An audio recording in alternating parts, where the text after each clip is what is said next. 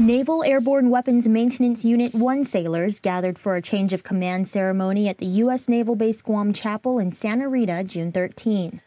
Commander Todd Nelson relieved Commander Stephen Folsom as NAWMU-1 commanding officer. Skipper Folsom's perseverance and dedication to improving the working conditions and increasing the effectiveness and efficiency of NAWMU-1 is absolutely commendable. I have no doubt you will bring great leadership and enthusiasm with you. Folsom iterated multiple milestones achieved by the sailors of NAWMU-1 and described them as a ready, relevant, and critical force. NAWMU-1 truly is the little command that can, and I know NAWMU-1 is in great hands.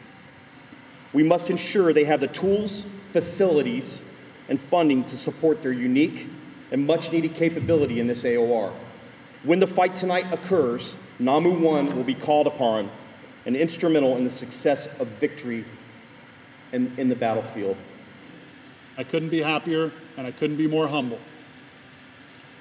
NAWMU-1 will continue to provide world-class weapon support to the warfighter and constantly look for opportunities to expand and refine our capabilities.